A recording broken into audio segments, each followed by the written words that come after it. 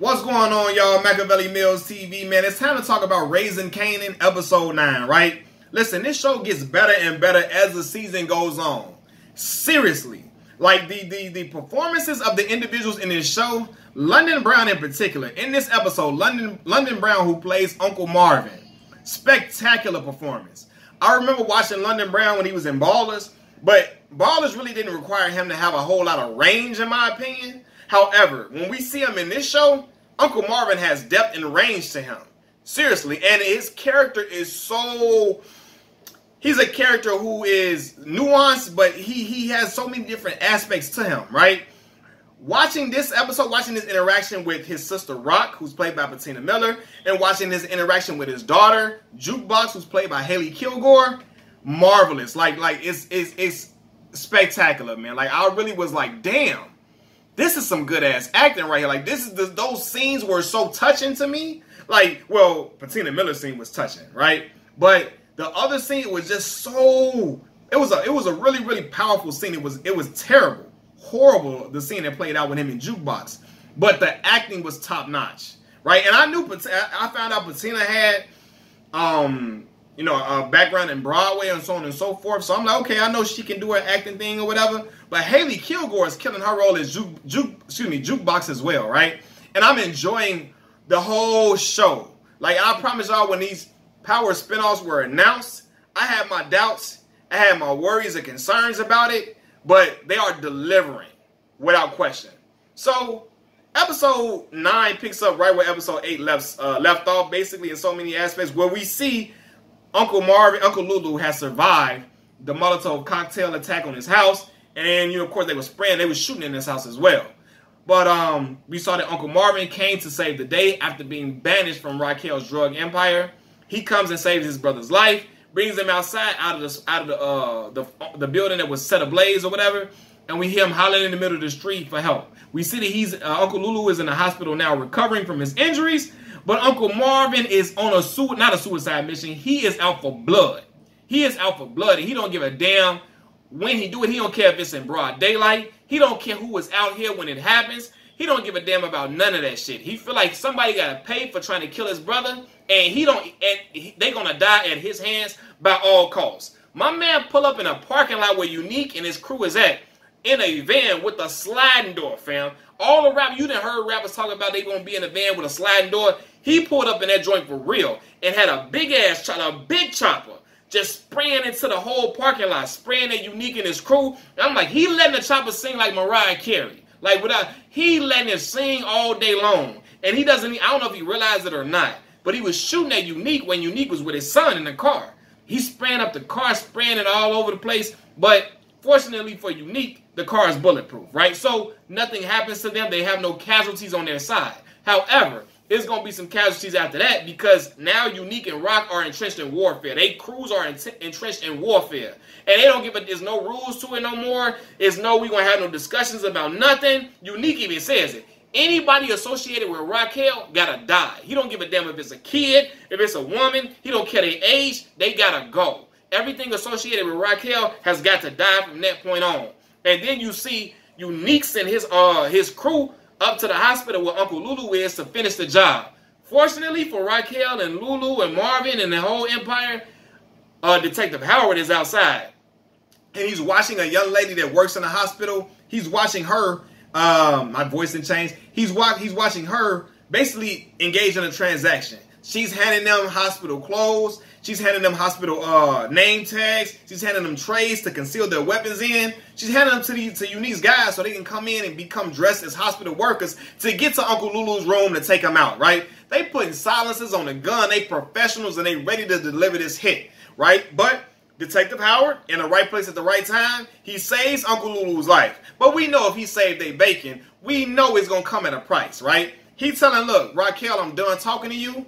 You need to let me meet my son. You need to let me meet Kanan by all means. And I don't want your brothers and them trying to get hostile and all that shit, because if they do, it's going to be some serious consequences behind that. So he's coming with a threat to Raquel, seriously. And he's telling her, look, I didn't help you too many times. You need to deliver on your end of the bargain, right? So she reluctantly agrees, or so we thought. And this is where you see the manipulation of Raquel. Like, the way her character, like the character development, like, oh, not the development, I'm sorry. The way we start seeing how heinous these characters can be, it is spectacular, right? Because a lot of times in shows, people try to make drug dealers the heroes, right? Like these superheroes, and like they just are these really good guys. They just sell drugs.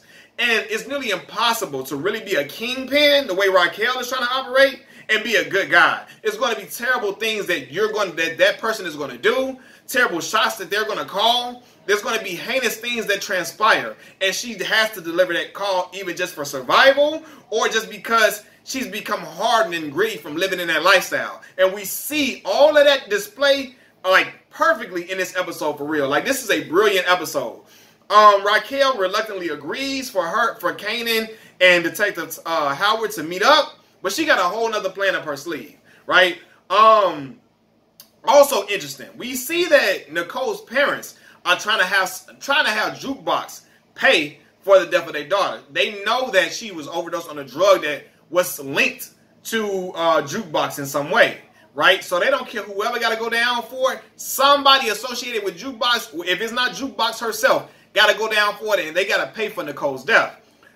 Jukebox is still mourning Nicole's death vigorously. However, the police officer that's with Detective Howard, his partner, I forgot her name, she swoops in and she's trying to develop a friendship or a bond with Jukebox in order to get information on other things going on in the street, right? She's trying to get information on if the drugs really came from Kanan that killed Nicole, and she's trying to figure out what happened to D-Wiz. So she's trying to sneak in on it, but she's also still playing a caring aspect, or a caring. I think she really does care for Jukebox, but she's trying to figure out what's going on and trying to solve the murders that's been happening, right? Jukebox then talks to Rock.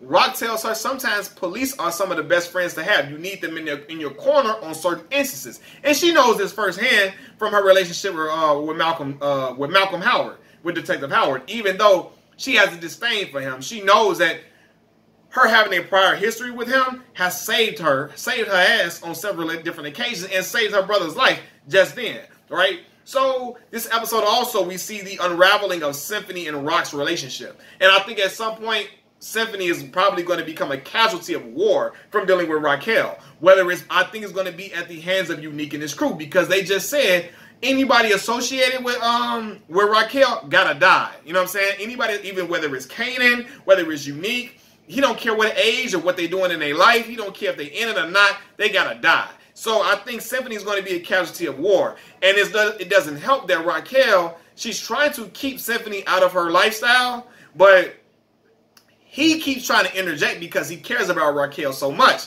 But Raquel telling him, she telling him, look, that's a fantasy land. What we had going on, that's a fantasy land. This is the real life. This shit is real. You know what I'm saying? But she's saying it so disrespectfully to him that he's getting pissed off. But I think he's going to try to reconcile one more time, or even people seeing him at the hospital, possibly being there with Raquel or whatever.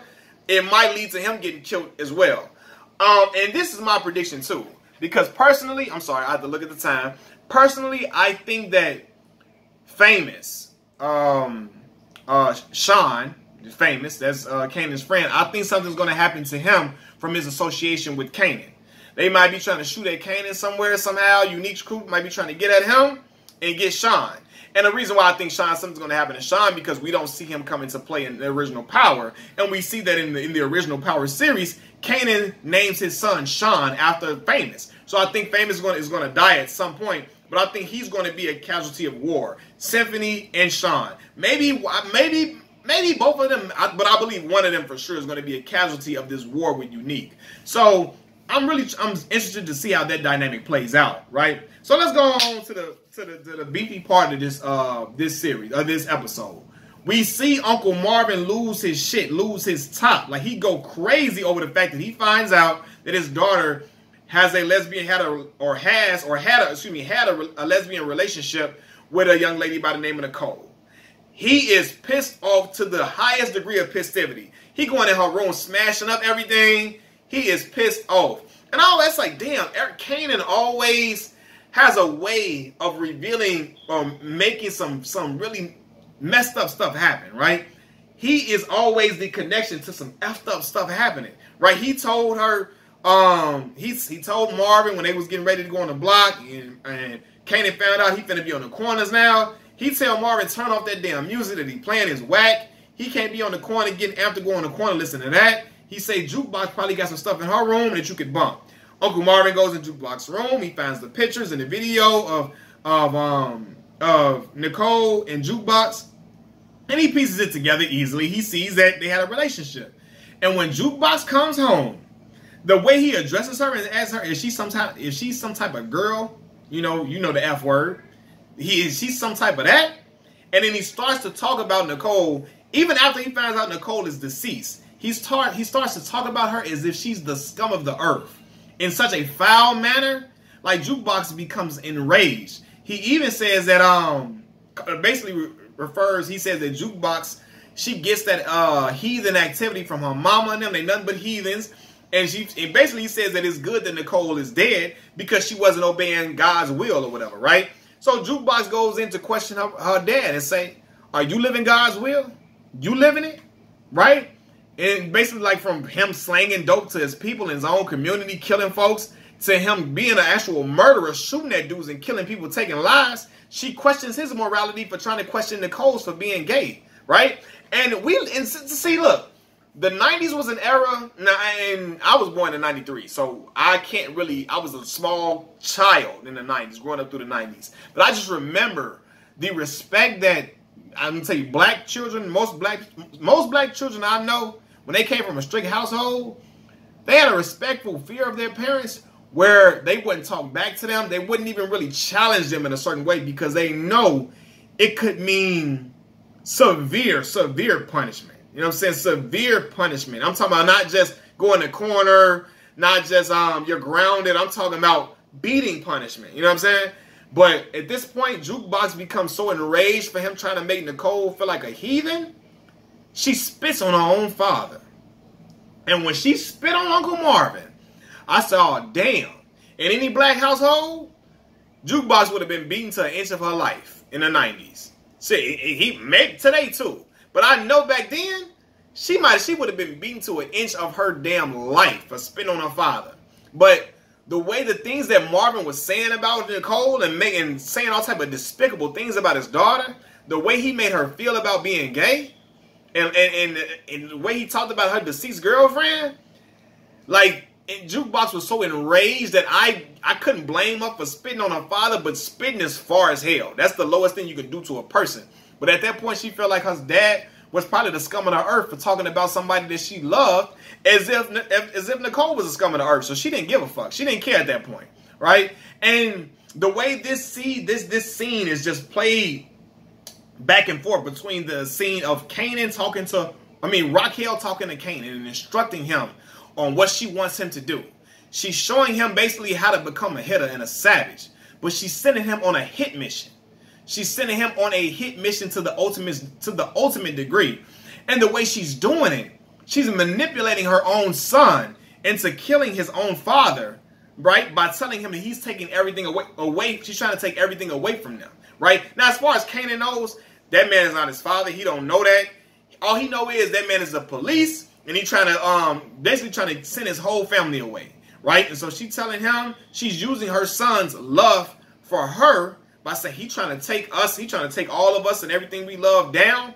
You got to take him out, right? She's using that to fuel Kanan because she knows Kanan has a love for her and his family to the point where he's at this point now where he gonna take out anybody that's a threat to what they got going on in his family. He don't give a fuck about none of that. He gonna take them down.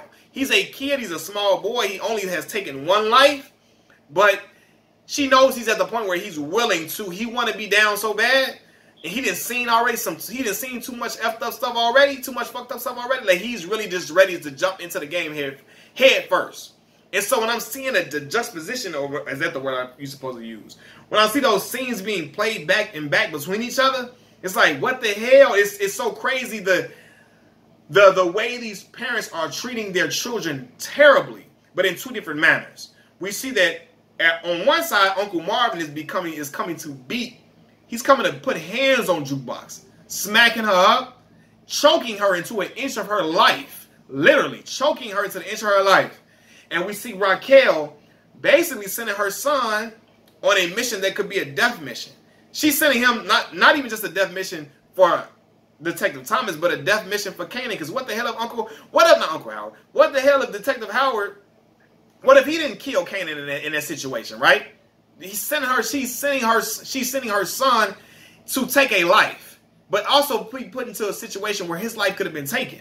So you see the neglect and the mistreatment of these two parents on two different aspects or two different angles. You're seeing it, right? Jukebox being beaten and talked to terribly and treated like she's the scum of the earth for being gay. Kanan is being groomed to be a killer and to handle his mother's dirty work or to tie up loose ends for his mother, and she's using manipulation to do it, right? Because he doesn't even know he's going out to kill his own father. She don't want that relationship or the relationship status to be revealed so bad that she's willing to have Malcolm Howard killed so that relationship is not discovered or unraveled. And then people even find out that she was messing with a police officer because she gonna look like a snitch. It's gonna be a whole bad look for her. She don't want none of that to come out. She don't want Kanan to know. Kill this man. That's how result. Her solution is for Kanan to kill his own father, and she don't give a damn how it happened. She don't care. She don't care about the fact that he's killing his father. She don't care nothing about that.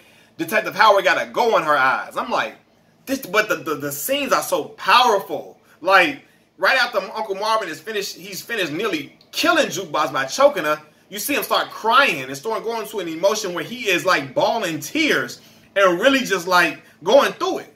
But you still don't feel bad for him because you're like, damn, bro, you really was trying to beat your daughter and talk to her like she wasn't nothing. Like she was the scuff at the bottom of your shoe.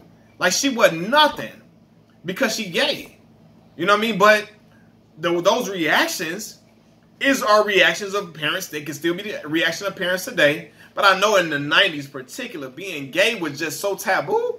Like, people was not letting that fly, especially within the black community for sure that I know. It just wasn't accepted at all. So, it didn't matter if you were a girl being gay or a boy being gay then. It just wasn't accepted at all.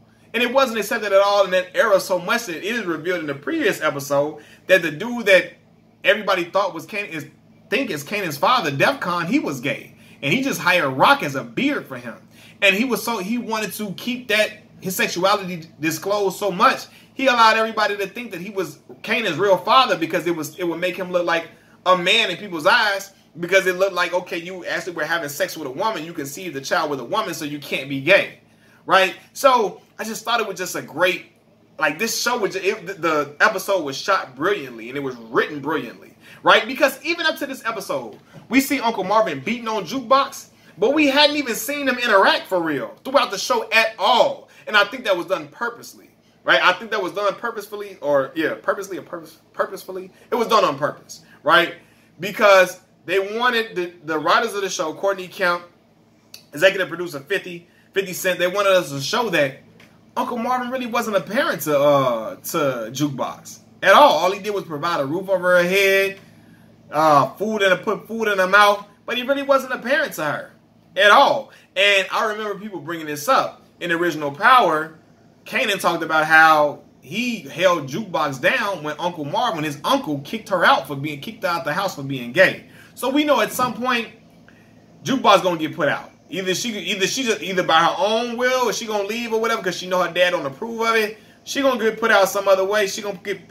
Somehow, some way, she ain't gonna be in the house no more. I doubt at this point. After that shit, she ain't coming back in that house at all. After spitting on her father and her father nearly choking her to death, she ain't coming back at all.